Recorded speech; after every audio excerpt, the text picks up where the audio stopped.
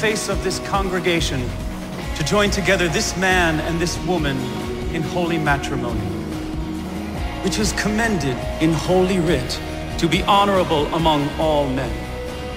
If any man can show any just cause why these two may not lawfully be joined together, let him now speak, or else hereafter forever hold his peace.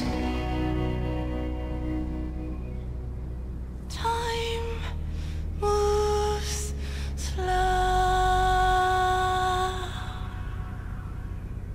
Time moves slow. If no one else is going to say it, I guess I have to.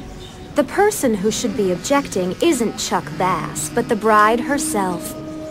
Don't believe me? Watch this. Of course I love you, Chuck. I've always loved you.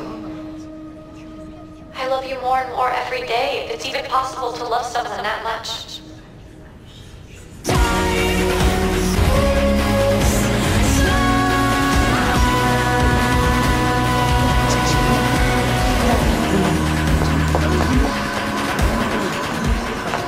Told you my first post was worth waiting for.